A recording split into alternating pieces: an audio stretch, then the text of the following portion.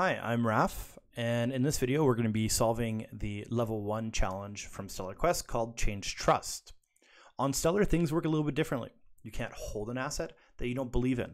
So the first thing you need to do is establish trust between you and the creator of that token or the issuing account.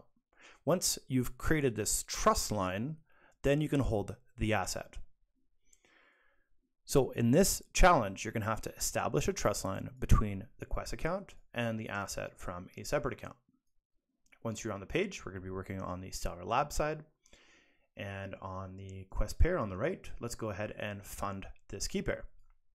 And this is going to give us 10,000 XLM on the testnet. All right, so let's go and copy our public key.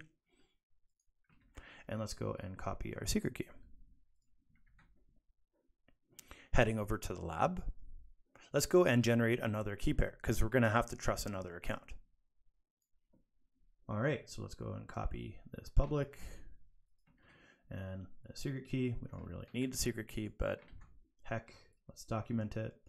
Now let's go and create this account on the testnet.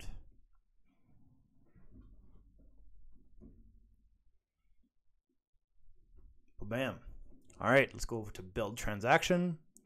The account that we're creating trust from is our Quest wallet. So this is the one that wants to trust someone else. Let's go grab our next sequence number.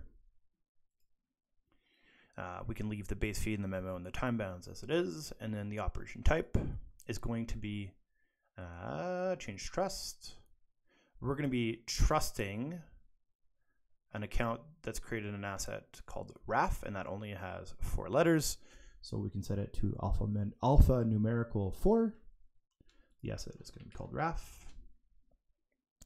And then this account that's potentially created the RAF token is the second public key. So ultimately what we're saying here is we're saying, hey, if this account ever creates a token called RAF, we trust it. And we want to potentially hold it.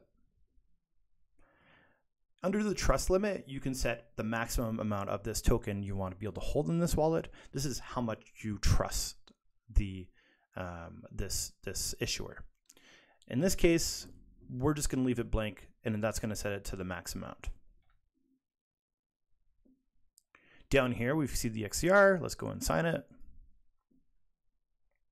And let's go add the secret key of our Quest account to prove that we own it.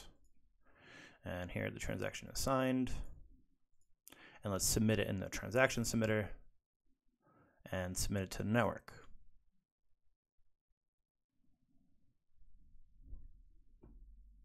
And there you go. If this account ever creates an asset called RAF, we trust that it exists. We trust and we want to hold it. Hope that helps.